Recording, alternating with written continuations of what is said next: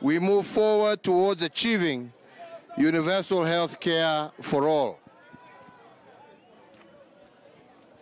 Universal health care, or as we call it now, UHC, is one of the 4 key national development targets with an aspiration that all persons in Kenya will be able to access quality and affordable essential services that they need for their health and well-being through a single, unified benefit package without the risk of financial catastrophe. Nairobi, the country's capital, with a population of close to 5 million residents, has seen over 40% of its population over the years rely on Kenyatta National Hospital as their first point of access for health services. This has resulted in this county of Nairobi registering the worst health outcomes and disease burden nationally.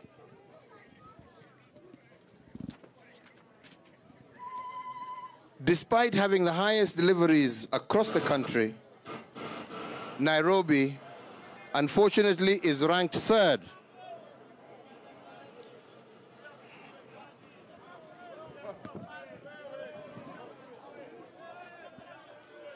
Nairobi, unfortunately, is ranked 3rd in maternal mortality, with 17% of infants also being malnourished. To achieve the key vision of universal health care in Nairobi County, in August of 2020, I commissioned the construction of 24 hospitals across Nairobi's 17 sub-counties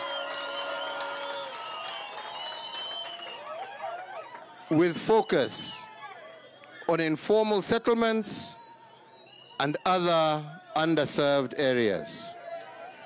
This program has since expanded to target the construction of 28 new hospitals and the expansion as well as the rehabilitation of 4 more hospitals across the county.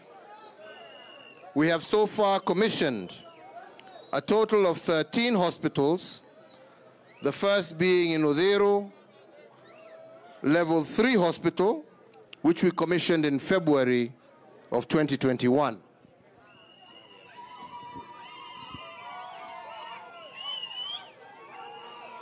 The commissioned hospitals have so far attended to over 95,000 patients, including inpatient services, surgical services, outpatient services in the hypertensive clinics, psychiatric clinical services, maternity clinical services, child welfare clinical services, antenatal clinical services, family planning services, and HIV testing services. These new Level 2 and Level 3 hospitals are fully equipped with modern medical equipment and staffed with more than 2,000 health workers, some of whom I have had the opportunity and have the pride to have met. And we are confident that these facilities and these health workers will ensure that the population of 3.1 million people living across our informal settlements will be able to access quality and affordable health services with ease without having to travel great distances.